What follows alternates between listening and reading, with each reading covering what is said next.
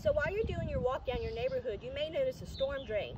These can be used to add in some additional exercises, some high intensity exercises that can help you get some extra movement, get some extra steps, burn some extra calories during your normal walk than just walking up and down the street or jogging or running down the street. I'm going to show you a couple moves and a couple activities that you can do with it.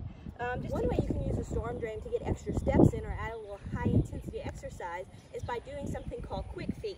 And you can do it at whatever pace is comfortable for you. How this will work is you'll just step up, step down, and you keep just stepping as quick as you can.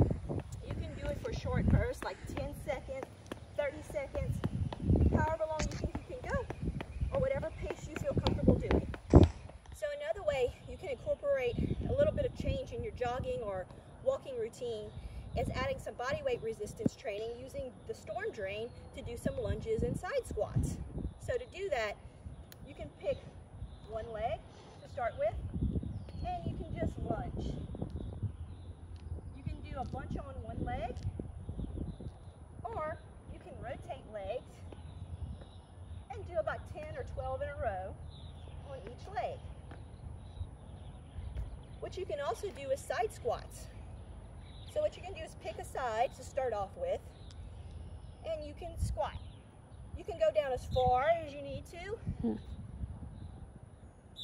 Again, these are all modifiable to how comfortable you feel doing the activity.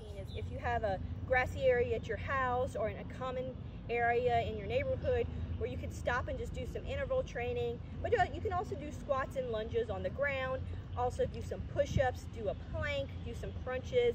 You don't have to do it for long. You can time yourself for 10, 15, 20, 30 seconds doing each exercise, or you can do a certain amount of repetitions, 10 repetitions of each activity on each limb, just depending on how you want to add it in.